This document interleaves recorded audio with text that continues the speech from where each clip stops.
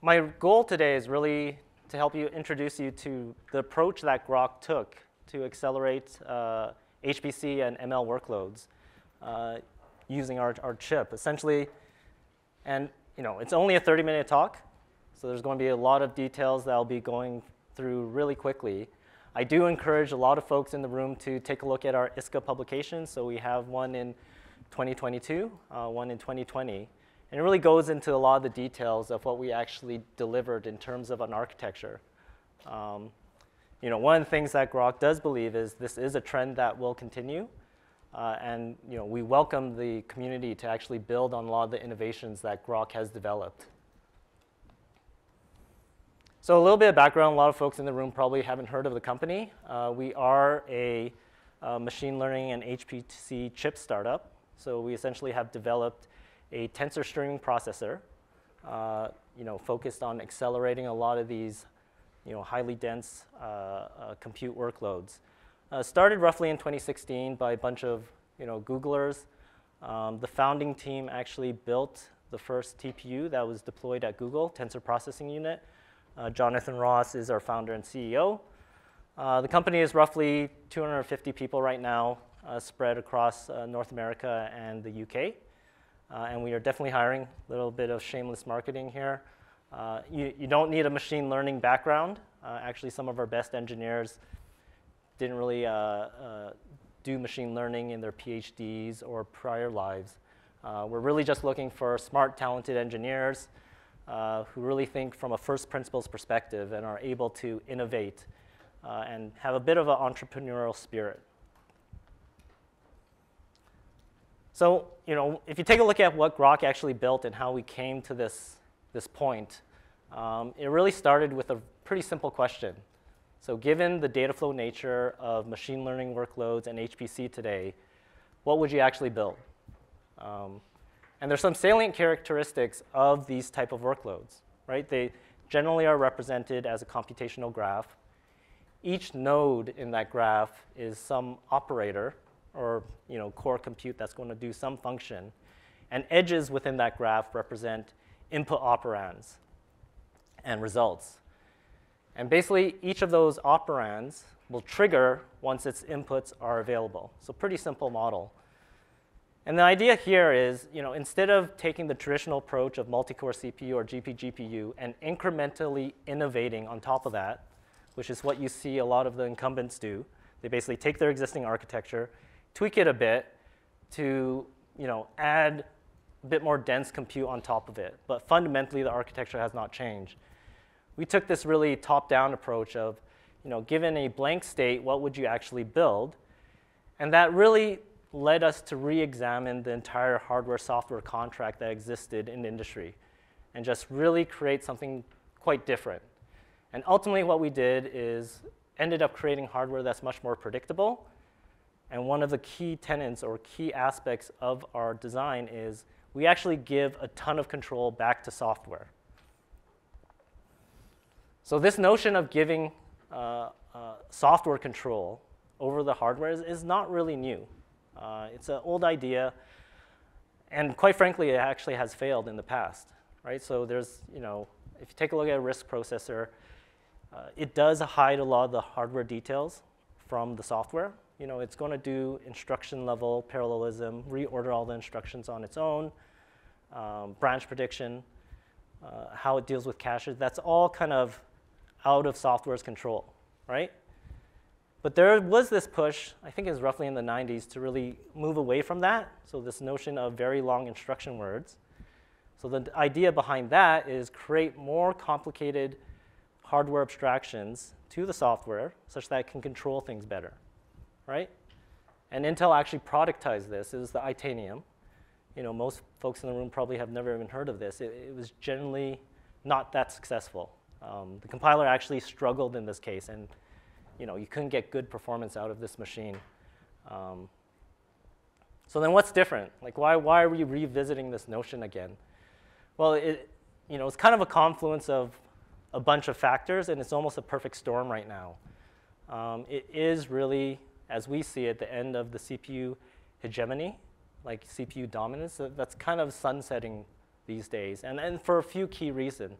First of all, the workloads are much different, right? The key workloads that really have that insatiable demand for compute, they're fundamentally different than what a CPU was built for. This data flow nature is only growing. You're going to see more and more workloads fall in the data flow domain as opposed to control flow heavy. Secondly, as our last speaker mentioned, Moore's law, Dennard scaling, all of that is slowing down, if not stopped. Intel's a little bit in denial, but it's definitely happening, no matter what Intel says. And then there's this, this has led to this golden age of computing. So, Hennessy Patterson, legendary computer architects, they had their Turing lecture basically talking about this is a new golden age for computing. Paired with that, Chris Lattner, again, legendary compiler architect, paired this talk with his talk, which is, that leads to a new golden age for compilers. And this is definitely true. If you take a look at the level of investment in the space, it's been enormous in the last decade. You can see that's this conference, the number of hardware vendors there are, and the diversity of ideas is enormous now. And I think it's fantastic for the industry. This is going to lead to a lot of interesting ideas and innovation and progress in this space. And I think it's actually quite exciting for this generation of researchers to use this new technology and innovate on kind of the seeds of ideas that we've planted as a community. So yeah, I mean, this really opens this notion that we can take a look at the hardware-software abstraction contract and reopen it. And that's really what Groq has done. So if you take a look at what we've devised, so you take a look at our Groq chip, it's relatively simple. So because we've relinquished control of the hardware back to software, the hardware itself is extremely simple. And just from an intuitive sense, if you take a look at our die footprint compared to NVIDIA, it's drastically simpler. The hardware is actually very, very, very simple. And by doing that, you essentially gain levels of efficiencies that you cannot do from a CPU or GPU. So all those transistors in there that used to be dedicated to just control the machine or control the chip, they are now free to be used to actually do the core workload. So statistics here, like if you take a look at a typical CPU, the vast majority of its area or silicon has nothing to do with the actual compute. It's really just moving data, controlling the chip, things that are peripheral to what you're actually trying to achieve in your workload. And we kind of throw all of that complexity out such that at the end of the day, most of the transistors or the die area is really just focused on solving your problem in HPC and machine learning. So if you take a look at the chip, here's a high-level diagram of what's actually on it. And there's really not that much in terms of complexity on it. And there's only a handful of components. So at the ends of the chip are kind of our heavy hammers. They're effectively these big matrix units. So you have your highly dense multiply accumulates done in these matrix units, almost a petaop of performance. Coupled with that is our on-die memory. So just like the last speaker said, it doesn't really matter how many flops you can get out of the chip. If you can't feed it, it doesn't matter. It's just going to starve. So one of the things that we've done is ensure that we had low latency, high bandwidth connectivity to those matrix units such that we can always feed them every single cycle with useful data. And that's what you can see here, over 80 terabytes of internal memory bandwidth, which is enormous. You definitely don't see that on a CPU or a GPU. Additionally, we have these direct I/O links. So this is another unique feature about our chip. So you can actually send data from the outside world directly into our chip, and it gets sucked into the memory units and then fed into the matrix units. And you can actually build our chips like Lego. So you can actually expand the memory capacity or compute capacity of a single chip by just stitching these chips together one by one. And that's how we actually build out our rack, which I'll talk about shortly. So another key tenet of how we design this chip is really this notion of determinism. So it's something that is kind of glossed over. but it's this kind of thorn in a lot of people's side where, as a developer, you really want your underlying hardware to be deterministic. Otherwise, it's very frustrating to use. And that is not a promise that most of the vendors can keep. So given a set of inputs, your output should be exactly the same. And if it's not, like, how do you debug this thing, right? Oftentimes, you're building new algorithms that have never been done before. Is it the bug in your algorithm, your code, or is something else happening? You have no idea. So it's quite frustrating if you cannot keep that deterministic promise as an application developer. Secondly, to develop hardware or software on top of this, having deterministic hardware actually makes things enormously simple.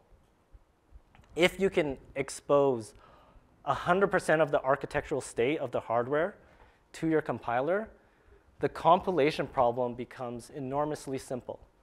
If you can guarantee things like latency, where exactly buffers are stored at any given time, the compiler has 100% visibility of what to do and can actually schedule things in a very efficient manner.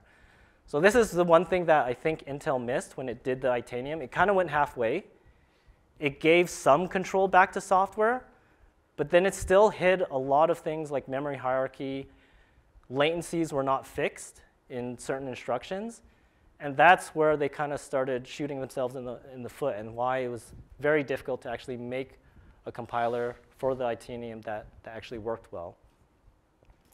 Additionally, if you look at how we actually developed the architecture, it lends itself to this producer-consumer stream model, which is much more analogous to the data flow workloads that I talked about in the previous slide.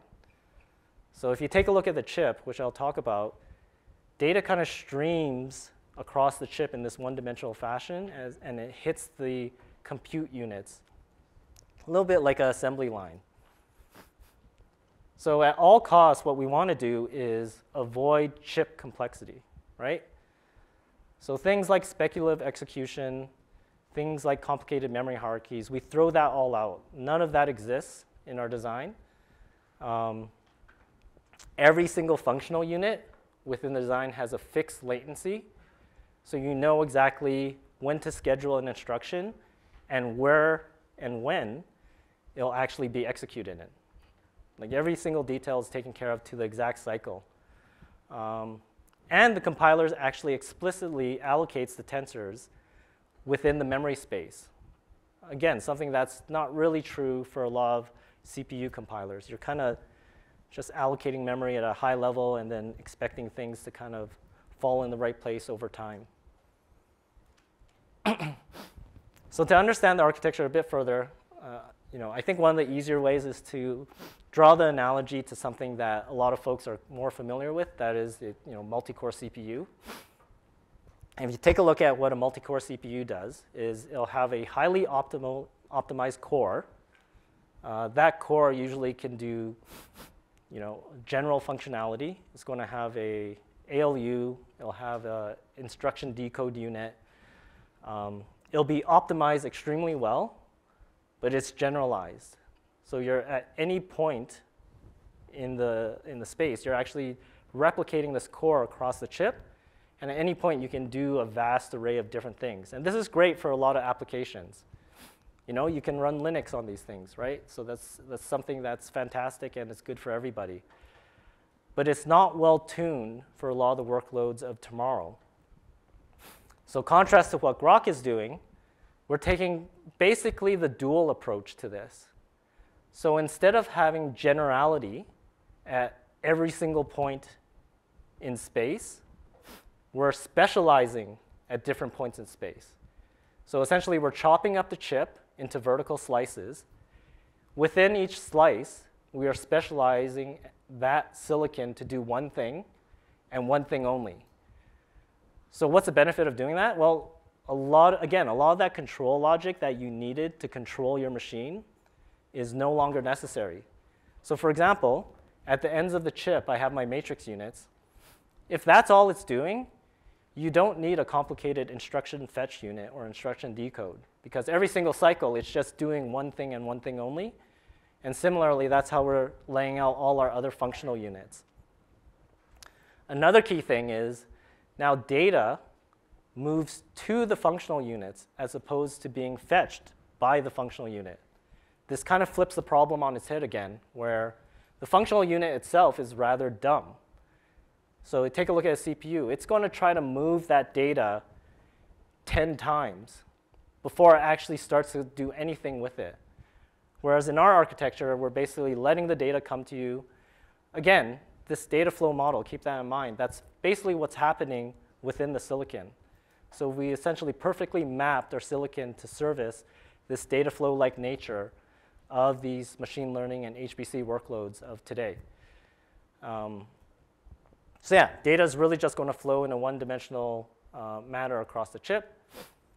So zooming into specific units on the chip, so the matrix engines, we abbreviate them as MXMs, or matrix multiply engines. So there's 2 of them on each side of the chip. Within each MXM, there's 2 planes, and each plane is responsible for doing a singular vector matrix operation every single cycle. So specifically, it will perform a 1 by 32 times 1 by 320 times 320 by 320 vector matrix operation. So how we get that 1 petop, basically we're performing this vector matrix operation every single cycle, times it by 4. So if you have a gigahertz clock, you're doing a lot of compute every single cycle. And then we support both int8 and FP16. We do support FP32 by sort of emulating it. It's not native in the hardware, but you can do multiple passes, for example, to get that FP32 precision if you want it. So central unit is our VXM, or vector execution model. Really just think of this as a very wide SIMD engine just sitting in the middle of the chip. So why you need this? This kind of handles a lot of the esoteric or nonlinear functions that are common in machine learning and deep and HPC workloads. And so basically, effectively what's in this VXM is not just one big wide arithmetic unit. It's actually 16, and you can chain these arithmetic units together. So 8 of them, we refer to them as small ALUs, or arithmetic units, and 8 of them are big. Really, the small ones are just a subset of functionality of the big ones to save a little bit of silicon area, because you don't need to chain all the operations back to back in a lot of cases. For example, the big ALUs will do casting operations that are not available in the small ALUs, because when you cast data types, you usually just cast it once. You don't want to continue to cast it down to 10 different types. Then our switch execution module. So it's basically a switching unit. Just think of this as a big crossbar, so it allows you to do interesting data reshapes on your vectors that go into it, which are, again, common in HPC and deep learning workloads. So streaming registers. So this is a core tenet to how data moves across the chip in this sort of horizontal fashion. So again, you think of everything as a tensor assembly line where data is coming to functional units. So as the data hits a functional unit, it will in place operate on that data and then spit out a result down its lane. On the chip, there's 32 streams, 32 going left, 32 going right. Each stream itself contains a vector of 320 bytes. So if you start doing the math, multiplying it, and again multiplying it by 1 gigahertz, that's an enormous amount of data that's actually flowing across the chip. So this gives you a sense of how data is actually moves within the chip. So let's say this is a cartoon view of the chip, a little bit hard to see, but you have your MXNs on the outside of the chip, your SXM, and then you have these memory slices or memory banks that are kind of speckled in between.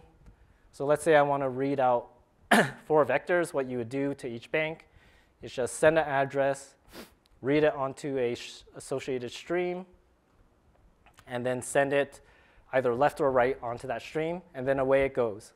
And that's it. What's required by the compiler in tandem to that is to schedule at the exact right time for the functional unit to process that data as it passes by it. Because if you don't, that data will literally just fall off the chip. There's nothing stopping it. Again, because there's no control, once you schedule that piece of data to start flowing on the stream, it'll just keep on going indefinitely until it falls off the chip. And then to generate larger data types, so within each stream, you only can hold byte-wise elements, so 320 bytes of data. What we do is just interleave streams together. So if I want a bigger data type, like a FP32, I'll just read out 4 streams and then interleave their data to form those bigger data types. And then, if you take a look at each functional unit, there's actually a relatively simple ISA or set of instructions that can control it. I think the one key thing that's unique about this architecture is that each instruction not only tells you when to schedule things, but it has this notion of space and time exactly. So this notion of moving left or right is actually exposed within the ISA to tell the hardware where the data is coming from and where to put its results. Yeah, so this is just an illustration of a program actually running on the chip. I think this is running either one of the BERT level transformers or something like that. It just highlights the amount of data that's flowing. So here we've essentially decoupled the movement of the data moving left and the data moving right, but in reality, the hardware, obviously it's one chip, so it's not physically laid out like this, but this just makes it a bit more clear in terms of what's going on from a visual perspective. And the main interesting thing, it really does highlight the amount of activity that's actually happening. And this is where a lot of the efficiency comes from. Because you're able to have every single functional unit active for every single cycle, that's where you get an enormous amount of efficiencies. There's very little idle time that actually occurs when you're running a program on this chip. So in terms of compilation, this is where a lot of the divergence happens with our approach to traditional HPC processors. So here's your standardized NVIDIA flow where how it compiles a lot of these HPC workloads to its device. And I think the dirty little, it's a bit of an open secret. It's not that secretive, but they effectively don't really have a compiler. Their compiler is thousands of engineers writing assembly. And I think Intel has the same thing. They have their MKL-DNN library. Again, very smart mathematicians writing assembly. You see this in the finance space. Again, highly paid mathematicians writing assembly. The compiler does nothing in a lot of these cases. They're just stitching up these library calls. And it's not really a knock. It's actually quite effective. If you have 1,000 engineers, you might as well do that. And if it does a better job than the compiler, you should do it. And it comes down to the fact that it's actually very hard to parallelize on these architectures because they have so many reactive components on the device. So because the hardware is so complicated, it's almost impossible to do these things in an automated fashion. A human will always beat the compiler 9 times out of 10. So, one of the things that we've done, again, because we don't have those reactive components, we've essentially dumbed down the hardware such that everything is happening in a fixed latency increments. We can create an automated vectorizing compiler. And the benefits of this is enormous. It just simplifies the capital investment that you need to actually build the software stack. The software team at Groq is relatively small. We're actually one of the smallest startups in this space in terms of headcount because we don't need so many people to actually build this complicated software stack to compile to this chip. And one of the things that screams about the architecture as well is just you can actually derive a lot of computational efficiency automatically from the chip. So because we have this sort of high bandwidth, low latency connectivity of a memory to our matrix units, you can actually utilize the chip relatively efficiently. So this is basically showing the compilation of different matrix sizes through our compiler and running on the chip. And then we're essentially measuring the utilization of the chip over different matrix sizes, and then comparing to a more traditional architecture where you see this drastic underutilization of the chip. And again, this comes back to, I think the last talk also talked about this. It doesn't matter what your peak tops are. If you can't feed it, it's useless, essentially. And that's what you're seeing with a lot of these more traditional architectures. It's like you're trying to suck the data out of a tiny straw and feeding it into your ALUs. It just doesn't work in a lot of the cases, unless you size things perfectly, which is a big pain in the butt for a lot of application developers. Like they effectively, what you end up doing is just mapping or changing your workload to map the hardware. So in terms of products, we're shipping cards today. We've developed an entire scalable system such that we can build out an entire Groq rack. How we actually tackle the scale-out problem is we essentially have a software scheduled direct network approach, so you can directly connect nodes within the system. It's a bit complicated in terms of what's happening here, but ultimately what we do is within each node, each TSP can talk to every single TSP. So there's 8 cards within a node, and through those direct I/O connections, we enabled the point where every card can talk to every other card. And then we have 8 of these nodes in a rack, and then it does the same thing. Each node in that rack can talk to every single other node.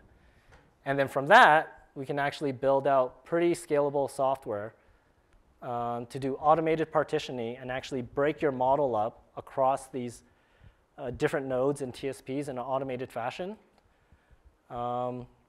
such that we can have linear scaling depending on, regardless how many racks you have, how big your model is, it'll just automatically scale up and down depending on how much compute is available on your chip. And there's this really nice paper out of Google that they just published. It's on arXiv. I think it's called ALPA, A-L-P-A, where they automatically partition large models onto different GPUs. So we take a similar approach in some sense, but our job is somewhat simpler because, again, we have those deterministic chips. One key advantage of what we're doing is latency is a big advantage in terms of how we're able to get results. So here, I think this is out of our ISCA 2022 paper. And basically, we're comparing BERT, which is a natural language processing workload, and comparing its results against NVIDIA's A100. And we get a several-fold reduction in terms of latency with competitive throughput. I think one of the nice things I like about this as well is if you actually take a look at the transistor count, we're using way fewer transistors to get a much better result. So even though we have an older process, like the manufacturing is a little bit older, so each transistor itself is bigger, we still can beat them because we're using those transistors much more effectively. Again, because we don't have to have the complicated reactive components to build into the chip. And then additionally, LSTMs. This is an interesting workload because there's a lot of actual data dependencies within the model. And because we have that low latency, high bandwidth memory just right next to our compute units, we handle those data dependencies quite well. And that's why we can get well over order of magnitude better results than state-of-the-art results published by industry. I think Intel actually has the best results for this workload prior to our work. And in terms of workloads, again, this story about compiling more and more different type of workloads in an automated fashion, it just continues in our story, where we're, basically, if you measured the number of different types of workloads that we supported, it's been this exponential growth. Again, because it's automated, we're not hiring thousands of engineers to write things by hand. So yeah, key takeaways. Basically, we've developed an approach to do software-defined hardware. We have a deterministic approach to how we actually build our hardware, leading to a much simpler approach in how we actually can compile to this device. So maybe I'm happy to take maybe 1 or 2 questions.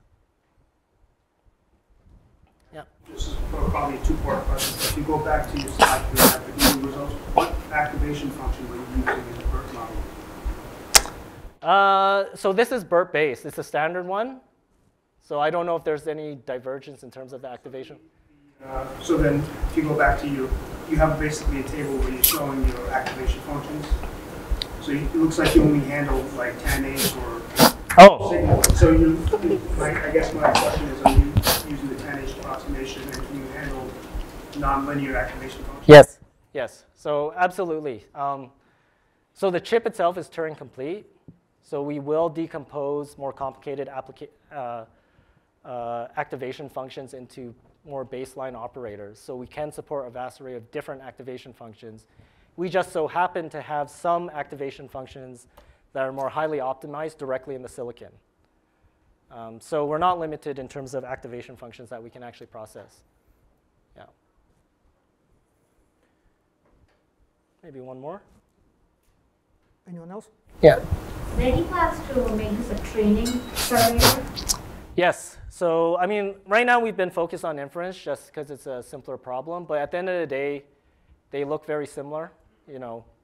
So we're doing the forward prop of the training application, and because we can scale out so seamlessly with those direct I/O, training is something that we can tackle. We just haven't focused on it initially with our product.